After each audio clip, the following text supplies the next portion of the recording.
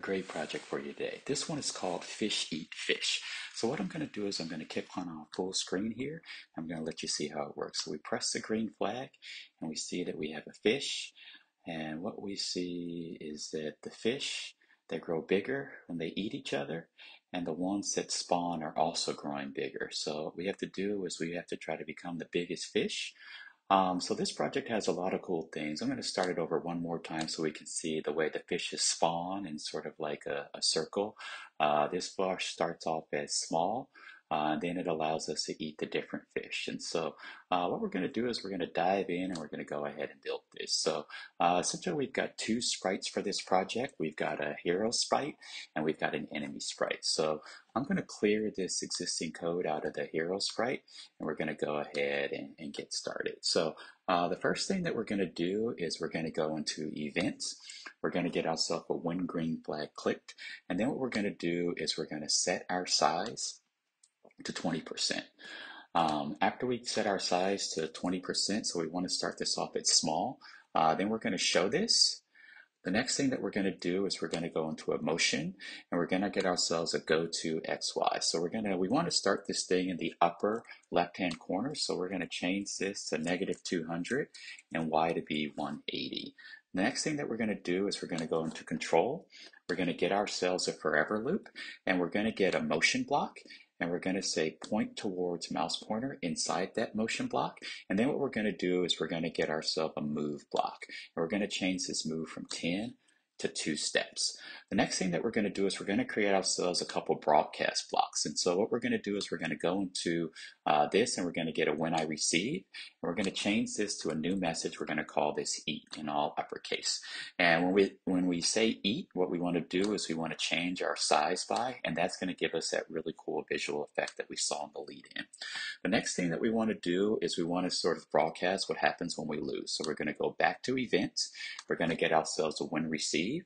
We're going to click on create a new message. And we're going to say lose, all in uppercase. And then when we lose, what we want to do is we want to be able to hide that hero. And then what we want to do is we're going to play a little sound. So we're going to play the sound of bubbles. Or ocean wave, or it can really be whatever you want. So we're going to play bubbles until done, and then what we're going to do is we're going to stop the whole game. So we're going to look in control for that stop all block. And that's really all the code that we need for the hero. So now let's pop over to the enemy and let's get started. So let's clear all this existing code out of here. And so what we're going to do first is we're going to say when the green flag is clicked. So we're going to go into events. Going to get ourselves a when green flag clicked. Initially what we want to do is we want to hide the enemy. So we're going to grab ourselves a hide block. And then what we're going to do is we're going to go into control. We're going to get ourselves a repeat loop. We're going to change this to 20. And then we wanted to create a clone of ourselves. So we're going to have it create a clone. And we're going to drop that right inside of there.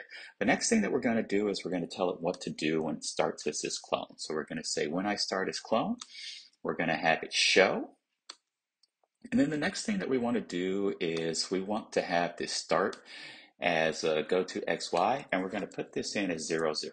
This is going to create that spawning effect that we saw in the lead in. So they're all going to sort of like spawn in a half circle. So the next thing that we're going to do is we're going to get a looks block and we're going to say set size to, but instead of it being all the same size, what we want to do is we want to have this be a little more random so it looks really cool. So we're going to get ourselves a pick random block and we're going to have this vary from 1 to 20%. So that's how those fish sort of start off small. Then we're going to go back into looks and we're going to set our color effect.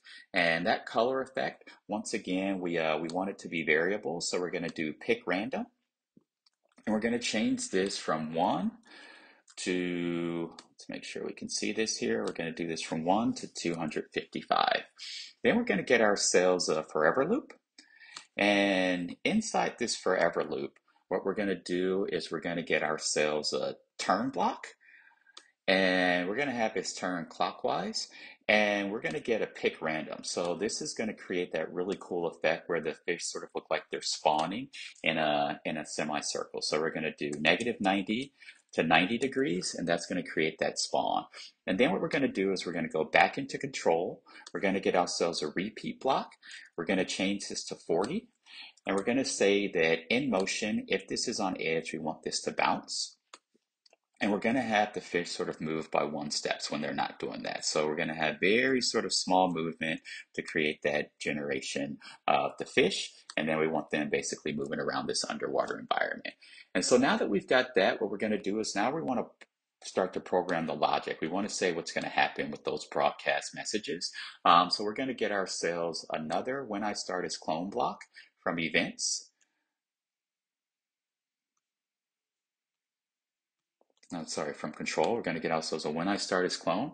We're going to get ourselves a forever loop. We're going to get ourselves an if-then conditional statement. And then what we're going to do is we want to basically sense for when are we touching the good guy or the hero. So we're going to change that not to mouse pointer, but to good guy. And then the next thing that we want to do is we want to put another conditional statement inside of this. So we're going to get ourselves an if-then. We're going to put this inside of here. And what we're going to do basically is we're going to create a greater than logic. And so what we're going to do is we're going to grab this greater than, and the logic that we want to understand is we're going to basically be able to sense what is the size of that good guy. So what we're going to do is we're going to look for that size of the good guy. And so what we're going to test for is we're looking for the size of the good guy.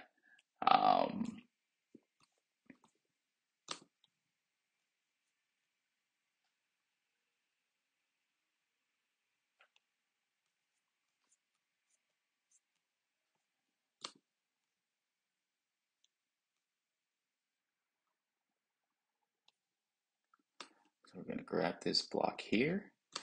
We're going to change that to good guy. And then instead of it being exposition, what we want to check for is the size of. And then what we want to do is we want to basically broadcast an event. So what we're going to do is we're going to say broadcast. And the thing that we want to say is we're going to broadcast that eat that we created earlier. And once we broadcast that eat, what we're going to say is we want to delete that clone. So we're going to push that logic in there. Actually, we're going to take this. This is not what we want in here. We want actually an if then else to be inside of here. And so we're going to transfer this code over. We're going to do broadcast eat, and we're going to do delete this clone. And then if it's not broadcasting that, what we're going to do is we're going to basically say that we want to broadcast lose. So we're going to grab this in here, and we're going to broadcast lose. And if we remember from before, so the good guy is looking for us to broadcast eat. And if it broadcasts eat, it's going to change that size by 3. And if it broadcasts lose, it's going to hide, play the sound bubbles, and then it's going to stop. And so that's essentially all the code that we have here. So let's make this bigger. So once again, we're going to see these fish sort of spawn here. We're going to try to eat a couple of them. And so what happens is that we died on the first one, so let's try to get these fish before they get too big to eat. It looks like we got a little error in our code. So let's go back in here and try to figure out what's going on.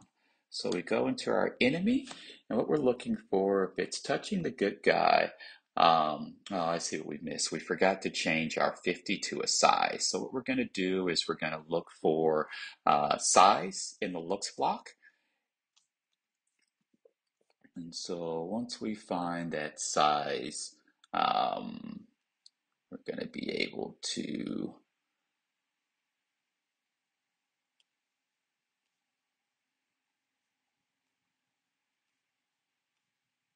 here we go. So we're going to grab size. And now it's checking for the condition to say if the size of the good guy is greater than the size of the thing that they're eating. So now let's pop this back over. Let's click on the green flag. And then let's go over here and try to eat some fish. So we see that we get bigger now that we've corrected that error in the code.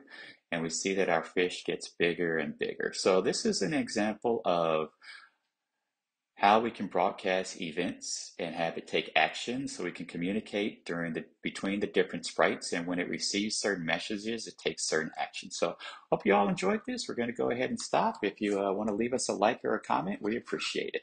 Thank you so much. Have a good rest of the day.